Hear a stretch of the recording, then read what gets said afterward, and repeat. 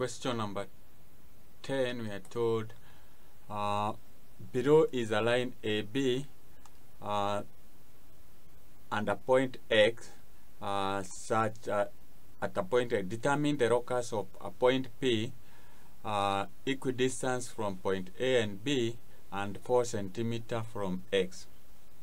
So to be able to do this question, what you need is to bisect AB so that you get the perpendicular bisector, and that to be the point where the point P is equidistant from A and B. Then you are told it is 4 centimeter from X. So from X you take the center, X as the center of the circle, and you draw a circle. The point P will be where the circle and the perpendicular bisector intersect.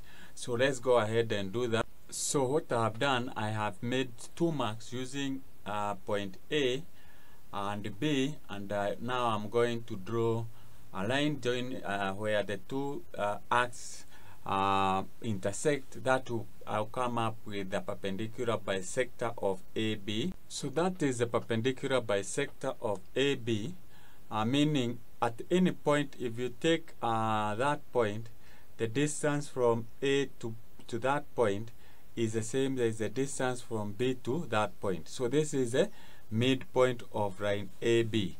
From there, since we are told that the point P is 4 centimeter from X, we are going to use X as the center of the circle and draw a circle whose radius is 4 centimeter.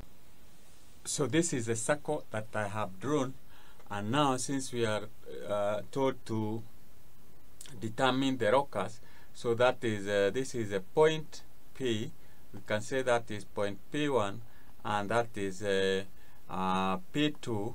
And if you measure the distance from P1 to P2, you will be able to get 6 plus or minus 0.1 centimeter when you do it correctly.